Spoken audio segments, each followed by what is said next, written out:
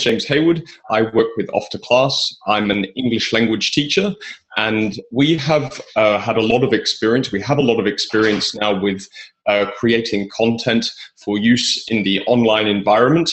So that includes just sharing it on a laptop via video conferencing web sites such as Zoom and Skype, which we're doing today, and also for people who are now using content on interactive whiteboards, in particular within language institutes or the school system. So obviously, books, as wonderful as they are not quite cutting it in the 21st century. And so a lot of teachers are wanting to move away from, the old printed worksheets and really the old printed books, and move to something that is much more attractive especially for the visual learner of the 21st century. So I'm going to share my experience.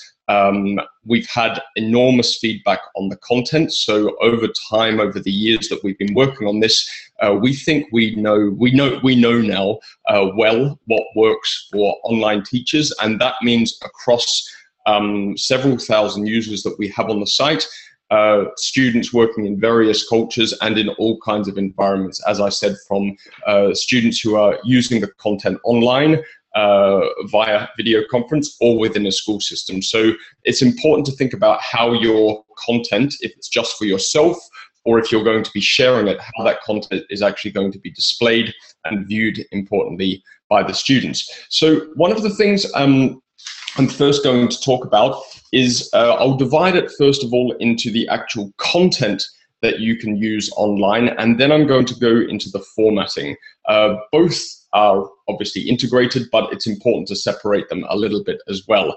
So this is the page that you're on now is actually our Off2Class teacher page. Obviously, you probably won't be storing all of yours in this kind of format, but no matter what you do, the first thing, the most important thing that you want to do when you start creating content, whether you're going to do this full time or once a week on Friday after school, you're going to try and make a lesson for next week, the important thing is set up a file naming system now. It's really important that you can find everything that you do after. So whether you give something a unique number or you file things by categories, one of the things that we've found with teachers over the years, even though they have a lot of experience creating great PowerPoints or great worksheets, is they often can't find quickly what they're looking for. So the number one thing is give everything you produce and that you want to use again, give it some kind of unique numbering.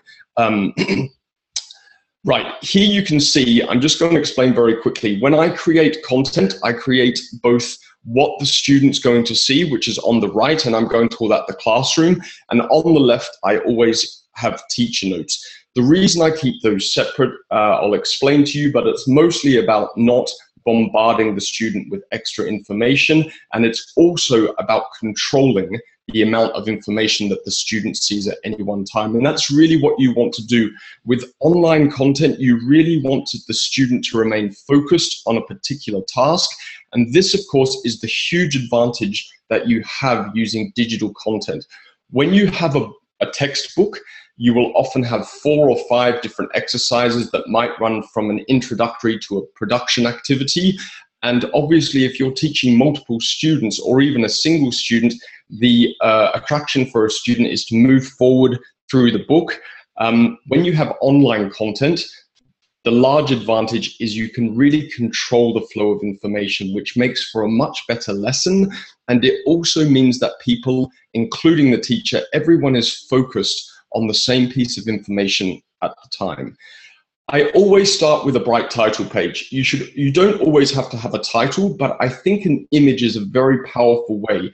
If you are teaching online in particular, or you're waiting for the classroom to fill up, it's great to give the students an indication of what's going to come without giving them too much information. As you know, visuals are a great way to prompt discussion or even a question, and that's really a great way to start the lesson. So I highly recommend putting images in at the very beginning with nothing else. For the instances of this demonstration, I'll get rid of the teacher notes, but I will come back to them later. So this is essentially how our content looks. I've built content that's quite bright. Hopefully it appeals to both children and adults, or teenagers and above. That's the market that I particularly build for, and nice and big. So the next thing you need to do is you need to build yourself a template. So whether you choose Prezi or PowerPoint or another system, you need to be aware of the time constraints that you have as a teacher and be realistic about the amount of time that you have to learn a new software program or an application. So I build in PowerPoint mostly because I had previous experience with it. And in order to write the amount of content that I want, I was realistic about it. Prezi is great, of course, but it does require perhaps a higher level of knowledge and a little bit more patience. But like anything, there are people who have different preferences. Mine is PowerPoint because it serves the purposes that I need. So once you've decided on the system, the application that you're going to use, mine's PowerPoint, you need to set up a template. And I very much advise you to have a template, and within that template, you can have slides that are particular that you can reuse in different lessons as you go, so that each time you're creating a slide, you're picking from a category of slides that you already have. So for example, title page, very easy.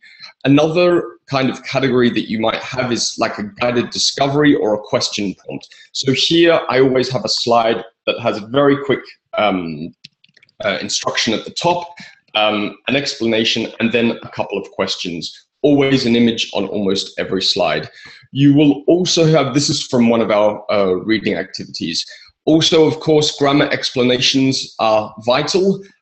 These are probably the most complicated slides or the most time-consuming slides that you will produce, but you're probably already going to start noticing that in every slide I have a title at the top of the slide, and it's always in the largest font and always quite short. So here's an example, again, fairly bright, no image on this one as it's a simple grammar explanation, but grammar explanation is another type of slide that you want to have into the template. Another slide that I have is vocabulary. Obviously, this will have a large number of images, but a simple matching activity, or perhaps you may have definitions that are matched to a word. This is another style that you can use over and over again. And then you will have the task activity. So once perhaps you've done some of the pre-production things, you will actually start getting into the tasks and exercises. Gap fill, whether you like them or hate them, I still think they're very relevant at certain levels of learning. So always have a gap fill. You can obviously move the information around as you want and perhaps even put the words that will need to be used at the bottom or on the side. But I think a gap fill activity is quite important. Then I've also got for reading activities here, a slide that uses the text, and then on the left-hand side you have the glossary. I sometimes use images there to explain what's going on in the text also. After that, excuse me, okay, so that's an idea of the type of slides that you will need. Now, the next thing is how much information can you display? Here is where I suggest that you actually keep your teacher notes separate from what you want the student to be focused on.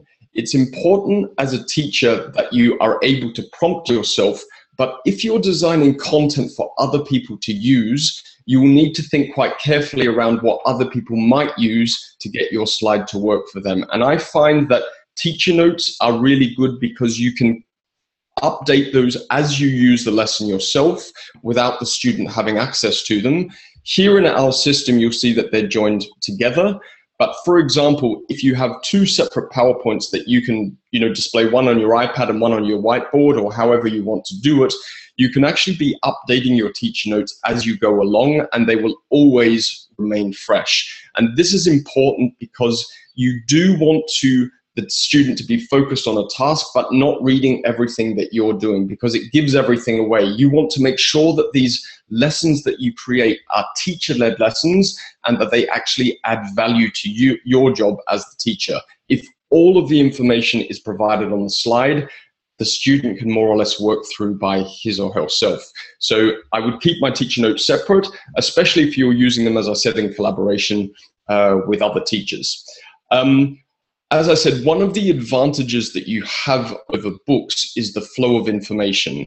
And so when you're creating the content, think about that, where you can really pull out a lot of the instructions, and you can just put a very simple task at the top. Here we've got a question prompt, and then extra questions that you can see on the left-hand side that will add further if you need some more prompts for the student to talk, or if they're having trouble perhaps understanding some of those questions, there are some alternatives for you and as I said, it stops you from crowding everything on the site, on the slides. Also in teacher notes, if you're teaching a specific cultural group, for example, you might find there in the teacher notes that you can place something that might jog your memory about the way students, perhaps from a Chinese-speaking background or an Italian-speaking background, might deal with a specific piece of vocabulary or grammar on the screen. So again, teacher notes separate are very valuable for storing that kind of information.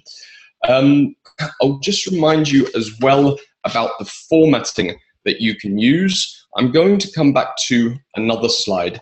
And as I mentioned here, when you're putting the slides together, the look is actually provide consistency. What you are going to find is students become used to and they develop a habit of seeing your content, and you can use that to your advantage because the students start to understand how to read the content that you're doing. So if you always have a very bold title up the top, what I would recommend is always either having an instruction up here or something that prompts almost a question. I tend to avoid questions that use words like try to do this or can you do this. If it's an instruction, I just say your turn, time for you to practice, time to practice, or just a very quick indication of what's to be explained underneath. So I believe that a title is always important. You want to keep it short and you want to keep it large. Underneath, you can start to break down that explanation. And I'm going to come to the lesson, for example, the phrasal verb ones. I'll just come here. So this is a lesson on phrasal verbs. There's an introduction, and here you've got, as I mentioned, an instruction at the top. Everything's in the imperative. There's no question. It tells the student exactly what to do, and then it gives a further breakdown here. One of the good advantages of having a very clear instruction is those instructions can be also used in template and repeated time and time again. It's important, especially at lower levels, not to make the instruction too complicated. And if you're using the same words over and over, and what we normally do is whether it's underline or circle or highlight or find, the vocabulary is limited, so keep it as simple as possible and repeat it as often as possible for the student. Underneath is the place to give a breakdown of that instruction. So here, the student's quite clear about what to do and to use the target language in context, and then the exercises underneath. For each slide, when you're doing an exercise, I'll just go over, I would highly recommend, first of all, if you're going to use PowerPoint, I'm even going to tell you what works perfectly for me, is a font size of 38 in the title. We found over our lessons that this works particularly well. Underneath, something around 26, and whatever you do under here, keep it between 24 and no smaller than 18. If your students are going to be working on iPads or on a laptop in particular, this is vital, because once you go under 18, there is a tendency to crowd the slide with too much information. Numbers also are vital. Even when you have images on screen, you should always number images, even if you are, or place letters by them, however you want to order them. It's really important because if a student will often ask you a question about the text, and it's very easy for them to say in picture A, number 8, rather than just, if they haven't got the language to get out in the first place, they're going to struggle. So even with images, I tend to put A, B, C, D next to them, even if there is no exercise explicitly explained on the slide itself. So every image, I tend to do that for it. It works quite well. So with text sizes, I would do that.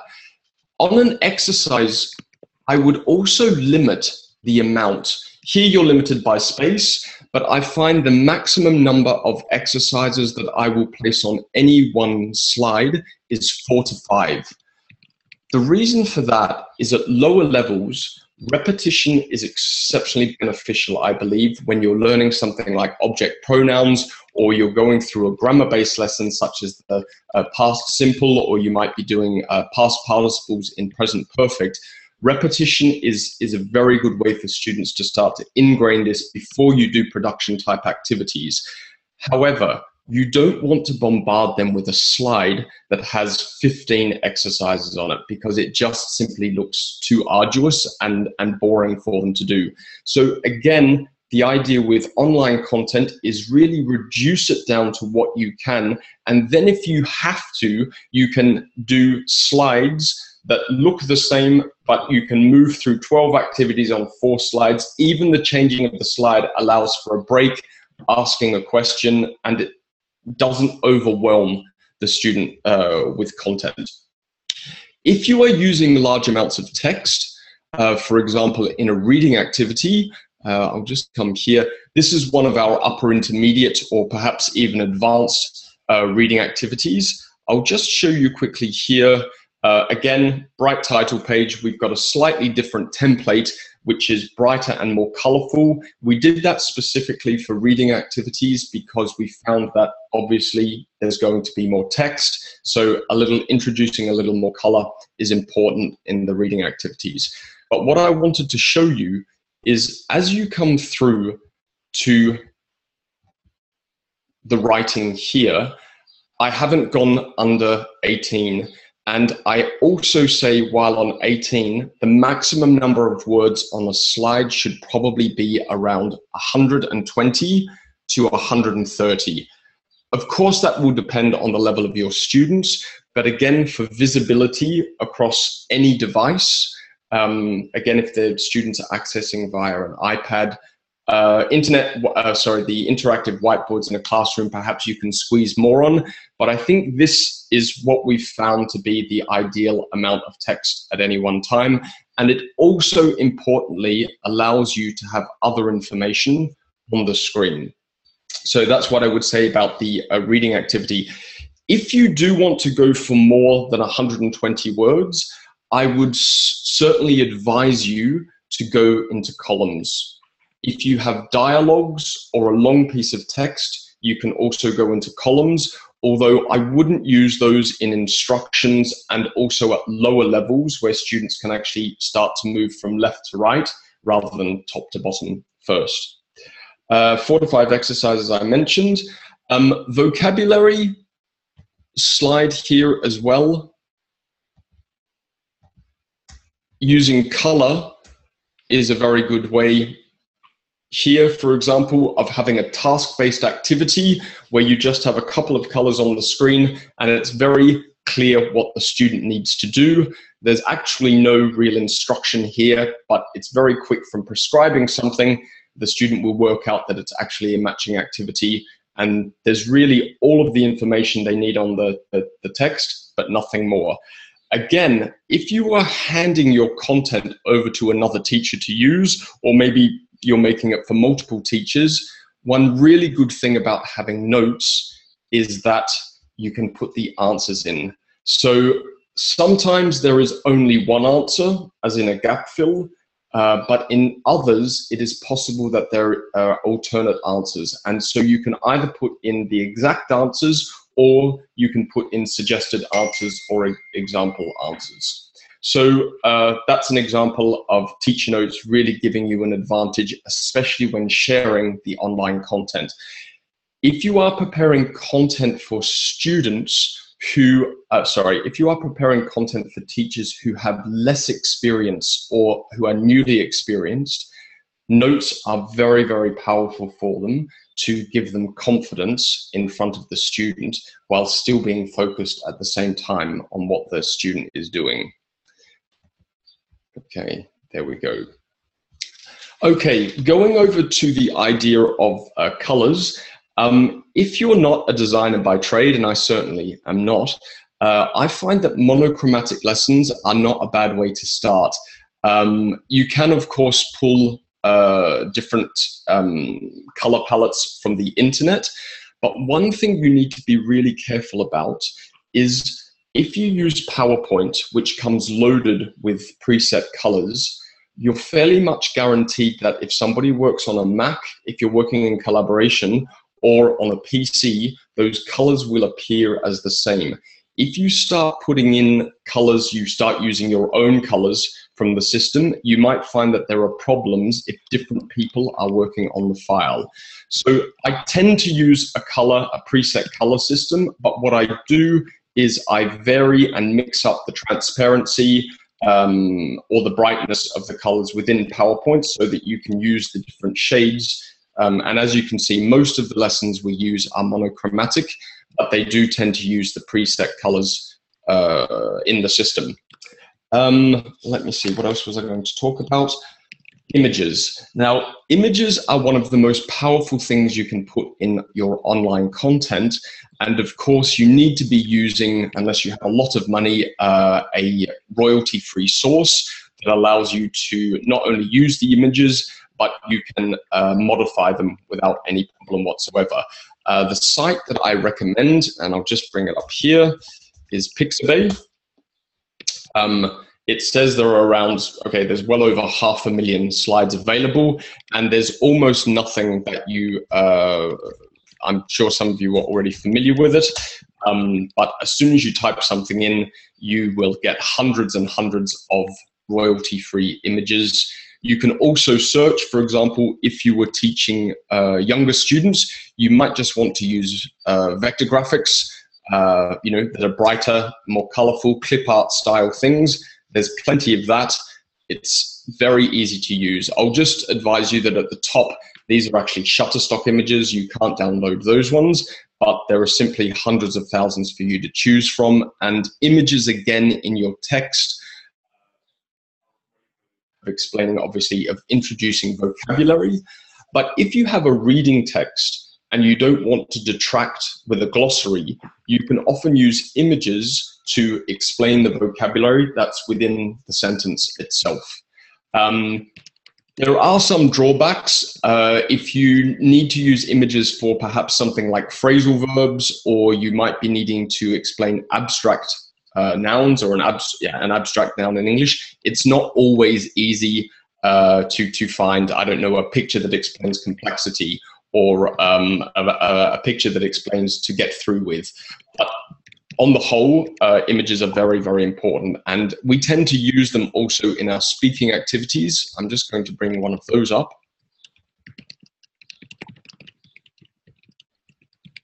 So,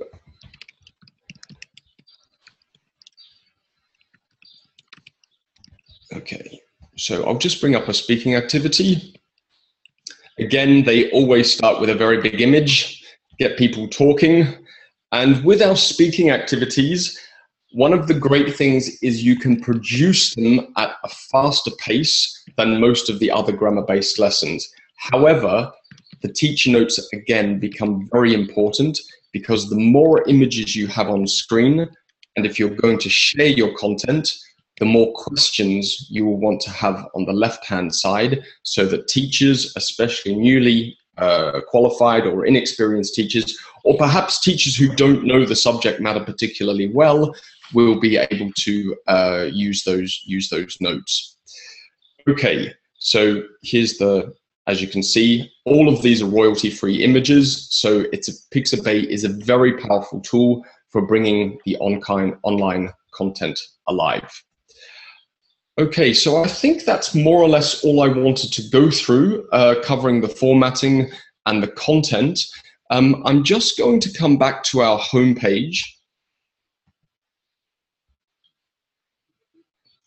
You can see here, as I mentioned, it's very important for you as a teacher. And if you don't always have time to be working on the lessons and you're doing this maybe during the holidays or the days then where you don't have marking to do, it's really important that you organize the entire thing into a library, particularly, again, if you're going to collaborate with other people. So as well as I said, mentioning up a file sharing system, I would give a unique number to every lesson that you ever do. And one thing I didn't mention is that on each of your lessons, the first page on the teacher note, I think it's also vital to put your objective.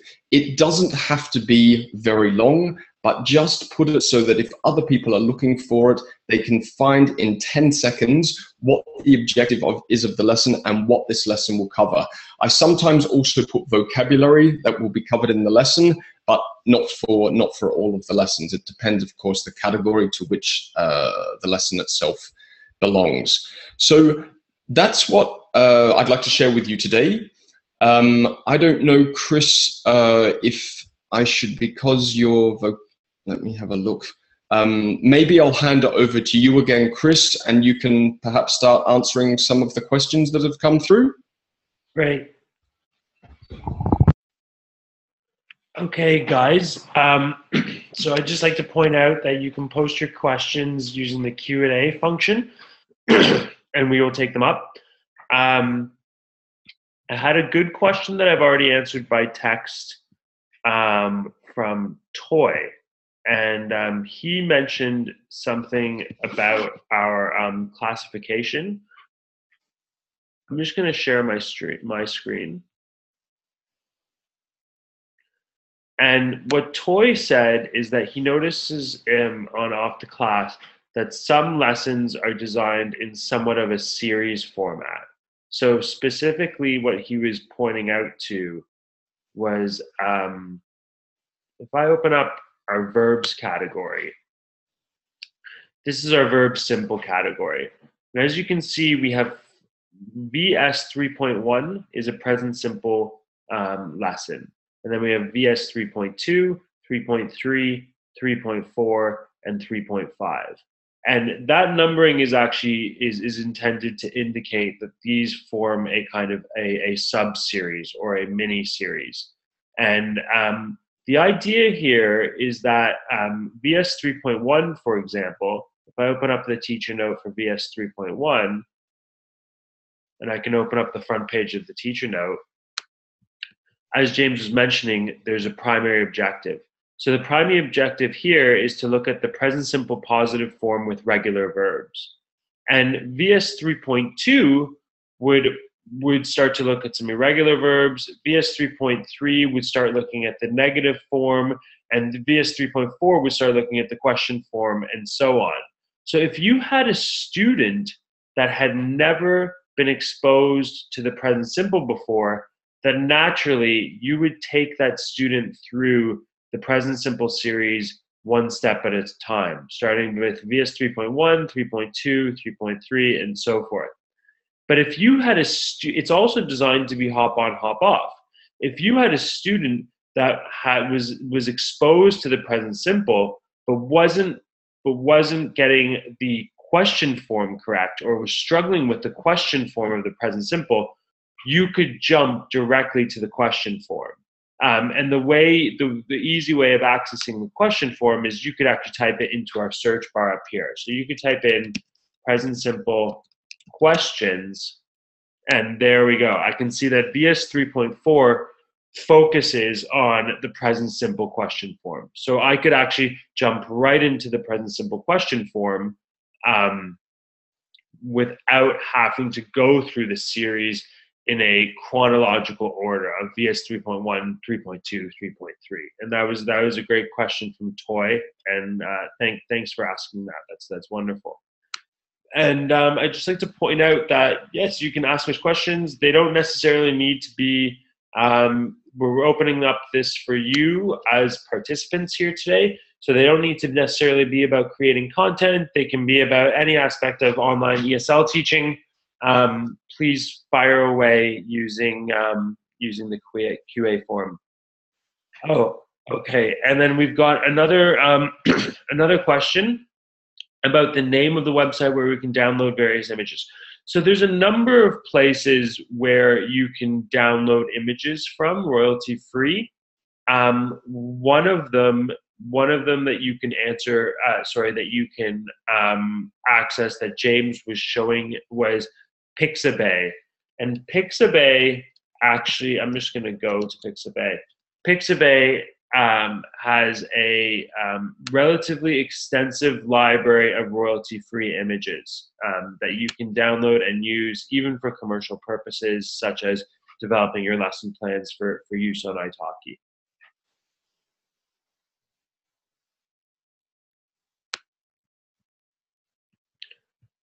And just as we wait for some more questions to come in, Toy actually had a secondary question about Off2Class, and what he wanted to know was whether, because as I mentioned, there's a huge amount of lesson plans here.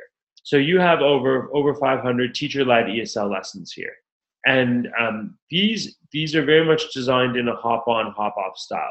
So if you signed on to italki, potentially with a new student or even with an existing student, and it was clear that today your student wanted to talk about climate change, well, you could type in climate change directly into our search bar and access our speaking activity on global warming right away, within one click. I can launch this lesson by clicking on the top, and right away I'm in a lesson on global warming, and without even ever preparing this lesson plan or looking at this lesson plan before, you're ready to teach. Your student wants to talk about global warming. You're ready to go. You've got the front page of the teacher notes to coach you on how to teach this lesson. But if you wanted to plan a systematic plan to teach your student, if you didn't want to apply a hop-on, hop-off approach for every time you were teaching your student, you can actually send your student our placement test.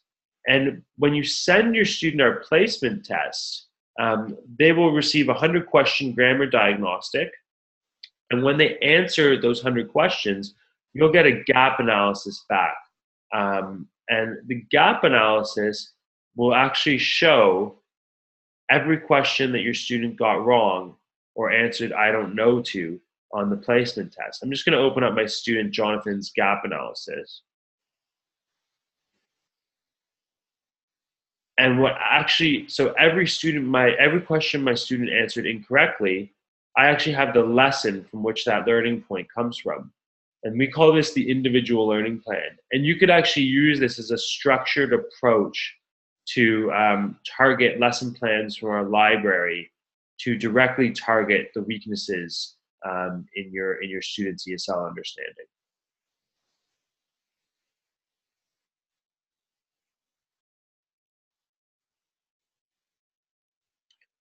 I'm just gonna, as we wait for some more questions to come in, please post your questions using the QA function. There was a mention of can we all access Off2Class for free for a month? And absolutely, I'll just show you. If you go to off2class.com, I'm on off2class.com. I'm not logged in right now. Every teacher can actually set up a free trial account for Off2Class. You get 30 days to try the lesson content and the homework, and then you have unlimited free use of our placement test and our games. So you get a 30-day free trial for the lesson content and the homework, and you have unlimited free use of the placement test and the games, and you can actually set up a free trial account right here. It takes a couple clicks. And you will then have your free trial will then be activated.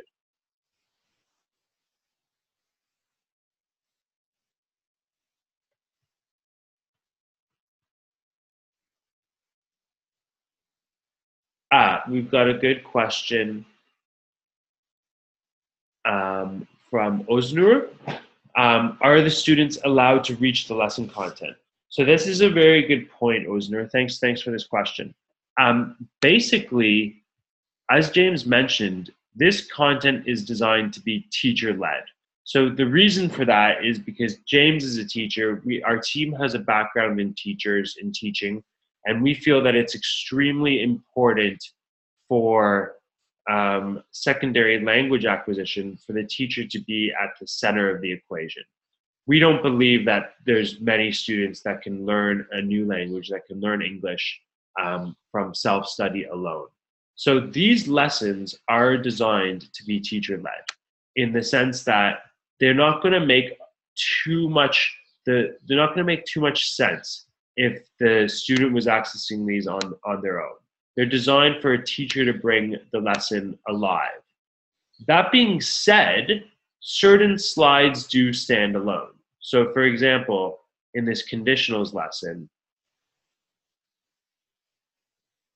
certain slides require the teacher to bring it alive. This is designed to be an actual activity that you would take up live with your student. You can use our pen feature to kind of work the activity live with your student while you're teaching on Skype or on Zoom or on Hangouts. But then certain slides do stand alone. So things like a grammar explanation, your student could access this as a reference, and it would make sense to them. If they've already been through the content with the teacher, it would make sense to them to come back and review this. And when you enroll students in an Off2Class classroom, we automatically send the lesson summary to the student after class. So your student will then log into Off2Class to complete homework, to track progress, to take placement tests, and we will automatically send a copy of the lesson summary to your student, which tends to be about 5 to 8 of the key summary slides. And the important part is we send the slides that stand alone, that don't need the teacher there to bring them alive in a live session with your student, as a reference for your students.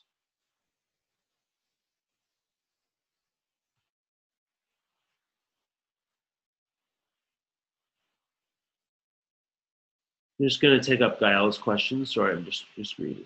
I'm sorry, I'm just going to take that up.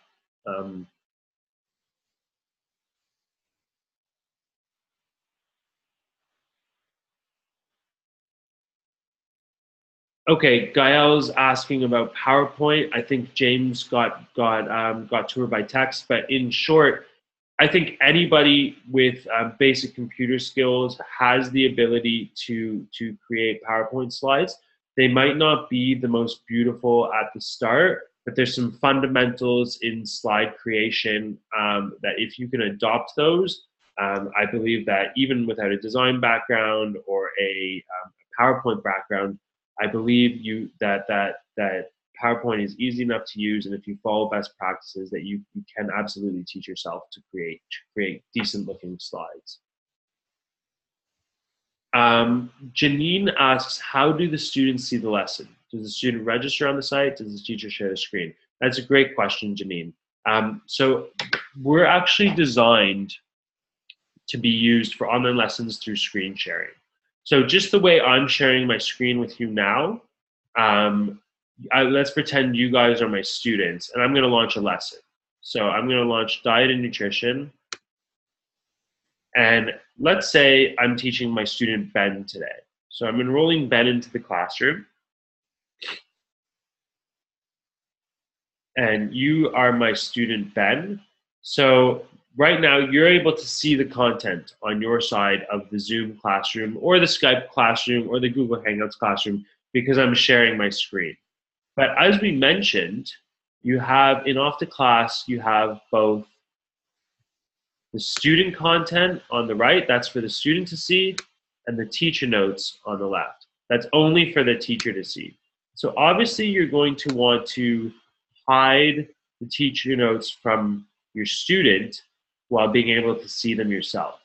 And the way you do that, it just takes a couple clicks. You just press this full screen button in the top right.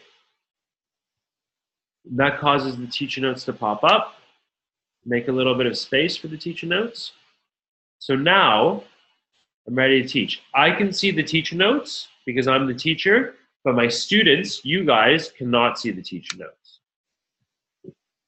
And I can draw on the screen in real time, adapt the content, bring it alive. I've also got a text tool.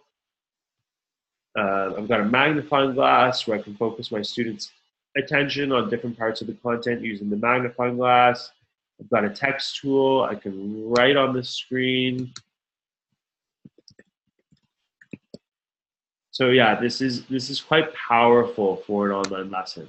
And now the second part of Janine's question, the reason I enrolled my student Ben into the lesson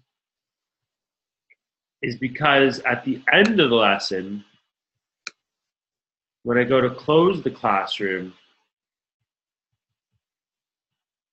the system will ask me, so now we're at the end of the lesson, it's been a great session, and at the end of the lesson, when I go to close the classroom, because I registered my student Ben into the classroom, the system asks me if I want to send the homework to my student. And this is quite powerful. So each of these lessons come with an asynchronous self-study activity that Ben will then log into Off2Class between lessons to both access his lesson summaries, and the lesson summary will automatically be sent to him, as well as to complete his homework. So this is the basic functioning of how you'd use this on italki, whether you're using Skype, Hangouts, or whatever video conferencing system you're using for your italki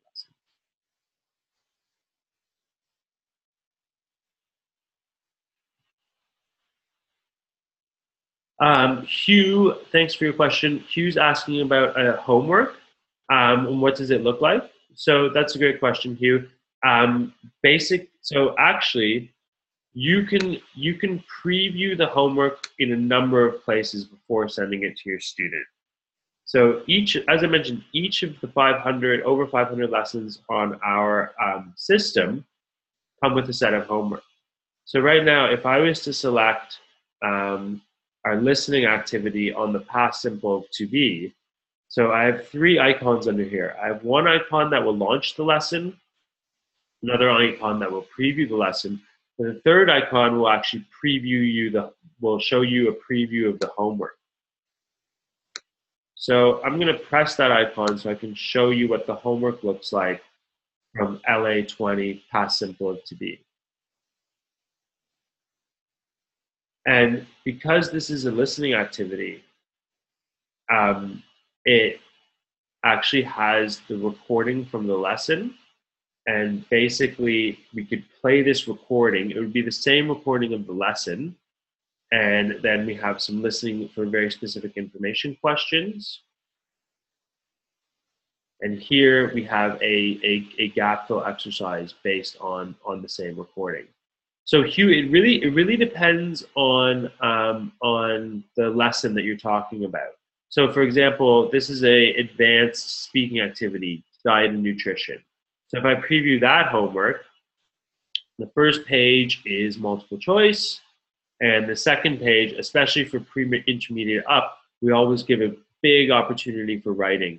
So here you have a number of short answer questions that the student would answer by free text, and then we have a longer free text answer question with a suggested word count of about 100 words, where the student has to write about the topic from their own perspective. But yeah, it really depends on the lesson that you're talking about.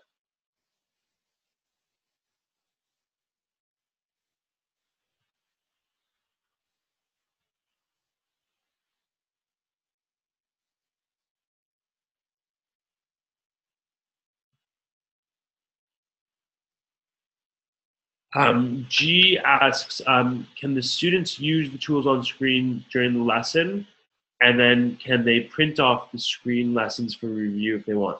So as far as there's no printing feature here, we send everything automatically. So as I mentioned, we will send the lesson summary automatically to your student for review after class. So maybe what actually makes sense is that I show you what Off2Class looks like from the student perspective. so that you guys can get a kind of visualization of that. So I'm just going to share my screen here again. And I'm going to log into Off2Class now from a student's perspective. So again, I go to the same place, off2class.com, and your students will go to off2class.com, and this works from any internet-connected device, so they don't need to access this off laptops. They can access this off their smartphones or their tablets. And this is what Off2Class looks like from the student's perspective. Obviously, you can see it's a very simplified view. And then, so what you've basically got is any active homework assignments that you've assigned your student are at the top. Any homework assignments that your students have completed in the past are at the bottom.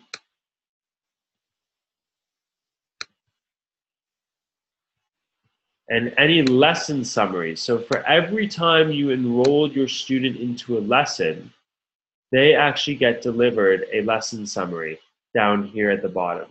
So when I go back, I can actually see all the lesson summaries, for every lesson that my student was ever enrolled in, I can see the lesson summary.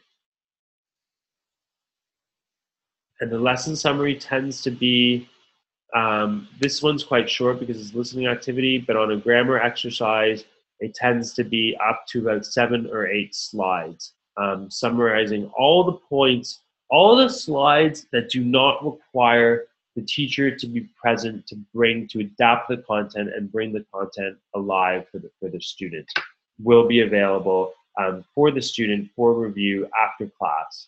And the lesson summary is also available from within the homework. So when your student is completing the homework, this is a listening activity homework. So again, it has recordings, and your students answer very specific pieces of information based on the recordings, but they can also access the lesson summary from within the homework as a guide, as a reference for when they're completing the homework.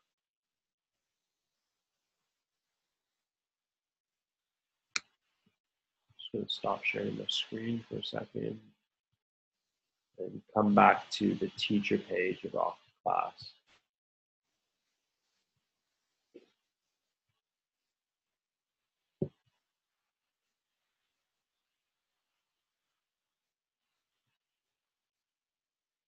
Yeah, GS. Okay, so the homework loop is quite powerful on Off2Class. It's not really the subject necessarily of this webinar, but since there are no other questions, I'll go over that. So basically, what happens is your students log into Off2Class, and so first of all, at the end of the live lesson that you're teaching your student, you assign the homework to your student, and they receive a notification by email that you've assigned them a piece of homework. They then log into Off2Class to complete the homework. Once they click submit to you, the teacher, you get a notification that homework has been submitted to you. And then you log into Off2Class, you go to your student management panel, click on one of your students, and you're actually able to review the homework. And when you review the homework, you're actually able to leave comments for your student, and you're able to personalize the review that you give the student in what we call the homework classroom. So when I open up one of my homework assignments that my student has submitted to me, this is that S504 diet and nutrition. Basically, this is what we call the homework classroom. You've got your students' answers on the right and the answer key on the left. So we make it quite easy for you if you want, especially as a one-on-one teacher. You can actually take up the homework for the first 10 minutes or so live of your next lesson with your student. And you're actually able to leave feedback for your students directly in our homework classroom using the feedback tools here. And you can leave comments for your students. And when you go and close the classroom, I'm just going to leave a comment to illustrate. You could say something to the effect of great, I could leave something encouraging like, great work, Emily, really coming along. I can underline this, italicize, bold. I can pick a different color, and I can save that. And now when your students log into Off2Class and review this completed homework, they'll both get a copy of the answer key will be superimposed on their answers, plus they'll receive all your personalized feedback. So this is a really, really nice tool to kind of personalize the homework experience, and it makes it really easy to deliver and review homework for you, the teacher. And you know, if you think about italki, there's obviously a lot of ESL teachers on italki competing for students, and being able to offer both that your live Skype lesson includes both the live component as well as homework that your students get to complete between classes is definitely a unique selling point that you can use to show that you add significant value if a student is going to come and learn with you on italki.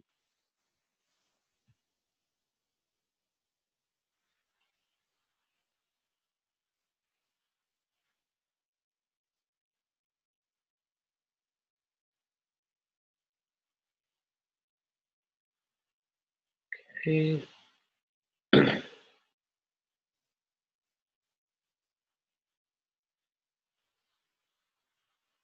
Listeners asking us how long it took us to prepare the lesson, the 500 lessons. Well, we're currently have been at this for 2.5 years, and we've got a lot more work to do. So yeah.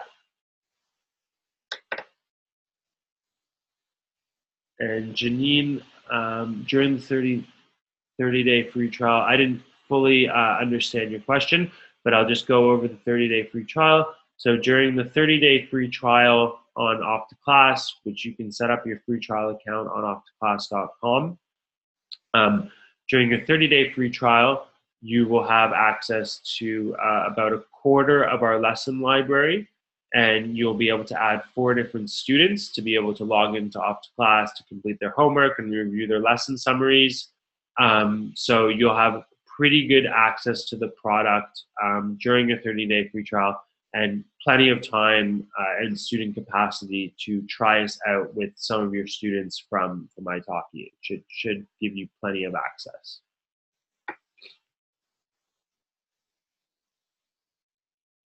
So if there are no more questions, yeah. So if there are no more questions, I think that was a great session, and we're coming to the hour mark. And I'd like to thank you all for joining. One thing I'd like to point out is that we are recording today's session. So give us about 24 hours to get it online, and I'll be emailing you all with a recording of today's session, so you'll be able to watch us over the weekend. So thank you very much, and I'll just mute my microphone so James can sign off.